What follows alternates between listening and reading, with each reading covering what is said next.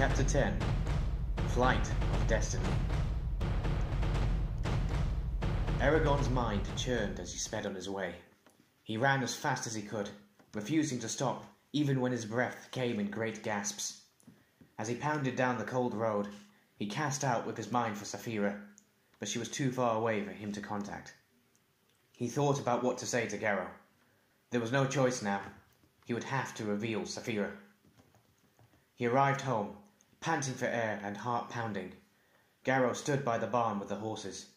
Eragon hesitated. Should I talk to him now? He won't believe me unless Saphira is here. I'd better find her first. He slipped around the farm and into the forest. Saphira! He shouted with his thoughts. I come, was the dim reply. Through the words, he sensed her alarm. He waited impatiently, though it was not long before the sound of her wings filled the air. She landed amid a gout of smoke. What happened? She queried. He touched her shoulder and closed his eyes. Calming his mind, he quickly told her what had occurred. When he mentioned the strangers, Saphira recoiled. She reared and roared deafeningly, then whipped her tail over his head. He scrambled back in surprise, ducking as her tail hit a snowdrift. Bloodlust and fear emanated from her in great, sickening waves. Fire! Enemies! Death! Murderers! What's wrong? He put all of his strength into the words, but an iron wall surrounded her mind, shielding her thoughts. She let out another roar and gouged the earth with her claws, tearing the frozen ground. Stop it! Garrow, will you? Oaths betrayed! Souls killed! Eggs shattered! Blood everywhere! Murderers! Frantic, he blocked out Saphira's emotions and watched her tail. When it flicked past him, he dashed to her side and grabbed her spike on her back. Clutching it, he pulled himself into the small hollow at the base of her neck and held on tightly as she reared again. Enough, Saphira! He bellowed. Her stream of thoughts ceased abruptly. He ran a hand over her scales. Everything's going to be all right. She crouched, and her wings rushed upwards. They hung there for an instant, then dove down as she flung herself into the sky. Eragon yelled as the ground dropped away, and they rose above the trees. Turbulence buffeted him, snatching the breath out of his mouth. Saphira ignored his terror and banked toward the spine. Underneath, he glimpsed the farm and the Anora River. His stomach convulsed. He tightened his arms around Saphira's neck and concentrated on the scales in front of his nose, trying not to vomit as she continued to climb. When she levelled off, he gained the courage to glance around. The air was so cold that frost accumulated on his eyelashes. They had reached the mountains faster than he thought possible.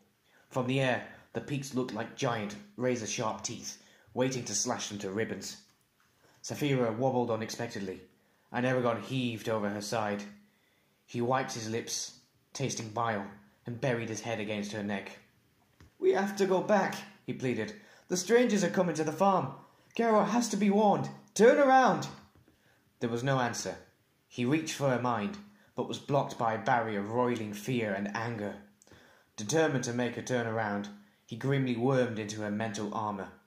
He pushed at its weak places, undermined the stronger sections, and fought to make her listen, but to no avail.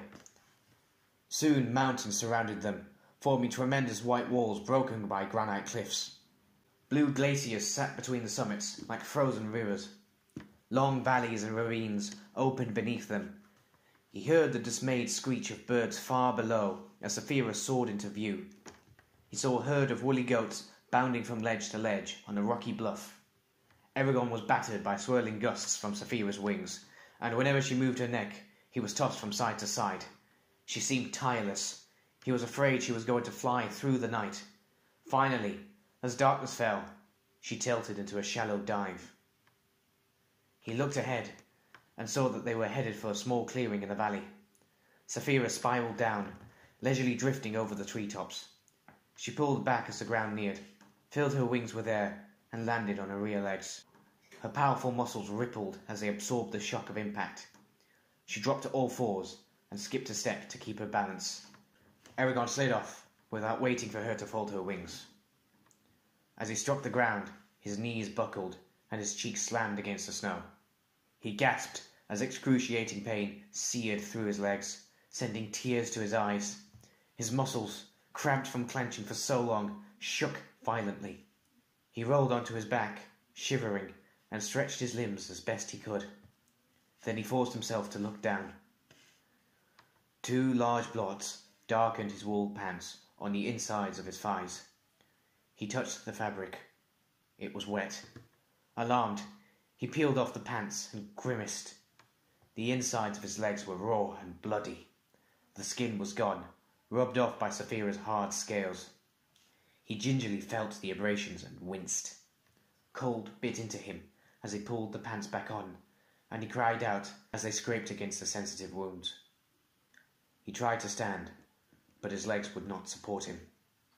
The deepening night obscured his surroundings. The shaded mountains were unfamiliar. I'm in the spine, I don't know where, during the middle of winter, with a crazed dragon, unable to walk or find shelter. Night is falling. I have to get back to the farm tomorrow, and the only way to do that is to fly, which I can't endure any more. He took a deep breath. Oh, I wish Saphira could breathe fire. He turned his head and saw her next to him, crouched low to the ground. He put her hand on her side and found it trembling. The barrier in her mind was gone. Without it, her fear scorched through him. He clamped down on it and slowly soothed her with gentle images. Why do the strangers frighten you? Murderous, she hissed. Garrow's in danger, and you kidnapped me on this ridiculous journey. Are you unable to protect me? She growled deeply and snapped her jaws. Ah, but if you think you can, why run? Death is a poison. He leaned on one elbow and stifled his frustration. Saphira, look where we are. The sun is down, and your flight has stripped my legs as easily as I would scale a fish. Is that what you wanted? No. Then why did you do it? He demanded. Through his link with Saphira, he felt her regret for his pain, but not for her actions. She looked away and refused to answer. The icy temperature deadened Eragon's legs. Although it lessened the pain, he knew that his condition was not good. He changed tack. I'm going to freeze unless you make me a shelter or hollow so I can stay warm. Even a pile of pine needles and branches would do. She seemed relieved that he had stopped interrogating her. There is no need. I will curl around you and cover you with my wings. The fire inside me will stay the cold. Eragon let his head thump back on the ground. Fine, but scrape the snow off the ground. It will be more comfortable. In answer, Saphira raised a drift with her tail, clearing it with one powerful stroke. She swept over the site again to remove the last few inches of hardened snow. He eyed the exposed dirt with distaste. I can't walk over there. You'll have to help me to it. Her head, larger than his torso, swung over him and came to rest by his side. He stared at her large, sapphire-coloured eyes and wrapped his hands around one of her ivory spikes. She lifted her head and slowly dragged him to the bare spot. Gently, gently. Stars danced in his eyes as he slid over a rock, but he managed to hold on. After he let go, Saphira rolled on her side, exposing her warm belly. He huddled against the smooth scales of her underside. Her right wing extended over him and enclosed him in complete darkness, forming a living tent. Almost immediately, the air began to lose its frigidity. He pulled his arms inside his coat and tied the empty sleeves around his neck. For the first time, he noticed that hunger gnawed at his stomach, but it did not distract him from his main worry. Could he get back to the farm before the strangers did? And if not, what would happen? Even if I can force myself to ride Saphira again, it will be at least mid-afternoon before we get back.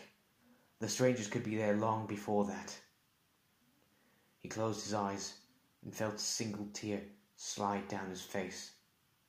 What have I done?